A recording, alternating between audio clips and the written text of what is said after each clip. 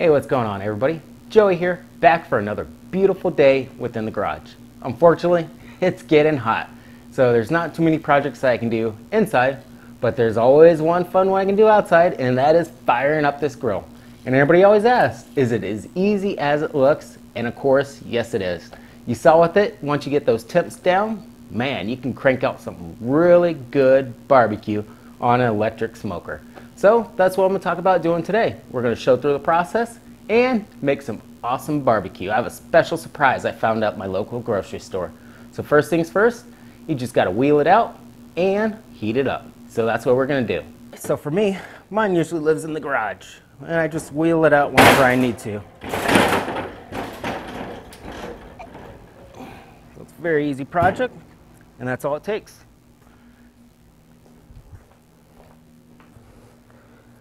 Now the same thing with electricity. Cord just hangs out on the back on a little organizer right there. And all I have to do is plug it in and then run this cord into the garage. Easy as that.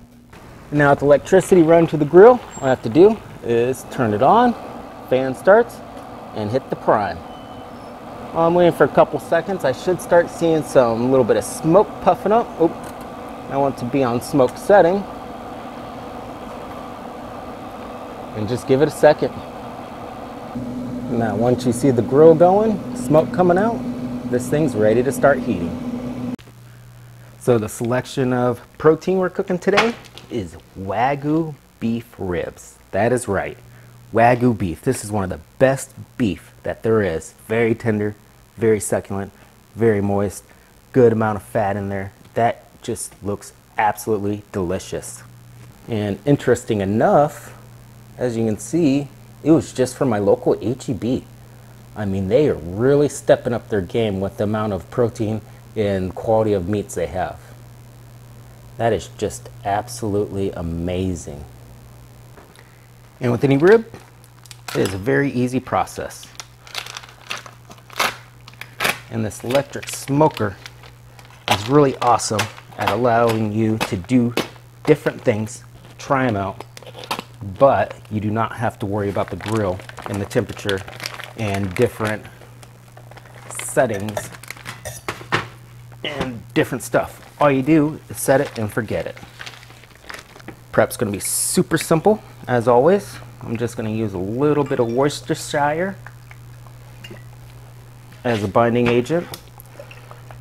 And as always, all this does is help the rub stick to the protein. You can use yellow mustard, you can use olive oil, you can use hot sauce, whatever you prefer. Me, I'm going with Worcestershire just to keep that beefy flavor. And for the rub, it's going to be super simple. Chupacabra Brisket Master.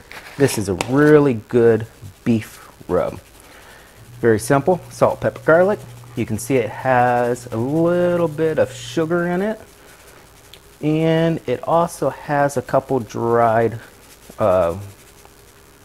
seasonings.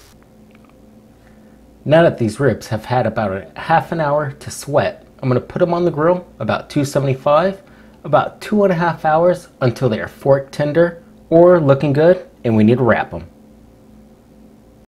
2.5 hours later, I'm going to go ahead and poke these ribs to see how done they are. I'm not checking temperature. All I'm doing is poking right into the rib meat and seeing how it slides through. It should be very slide through, just like melted butter. These should be perfect. So my plan to let these set, I'm going to go ahead and use regular butcher paper like normal and just wrap these guys up. I'm not going to put them back in the grill. Ooh, that's hot. All I'm going to do is wrap them up so they gradually slow down on the temperature, but it also is going to wick away any excess fat, because with these ribs, there's going to be a lot of fat. I want to get that off of the ribs and have a very clean bite. And after about 30 minutes of cooling, this is what it looks like. Absolutely amazing. That just looks beautiful. And these ribs, it's just amazing. They are delicious. Wow. I mean, look at that bite right there. Tender. All that fat just rendered away. Got a little bit on the ends right here. Man, Absolutely delicious. So with that, as always, thank you very much for watching. Like, subscribe, comment, and see you next time, and be safe, everybody.